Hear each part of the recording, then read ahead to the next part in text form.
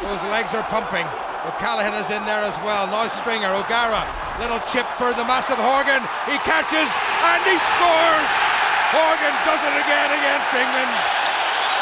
And surely that must be it. Magnificently constructed, cleverly thought out, superbly finished. And Ireland are breaking all records in England, and this is the 120th international between the sides, and Horgan does it again. Pinpoint accuracy by Ronan O'Gara, and how fitting it is that Shane Horgan uses every ounce of his Gaelic skills to actually take the ball above his head and going forward, rather than the traditional rugby catch where you go up with your hands and take it into your chest.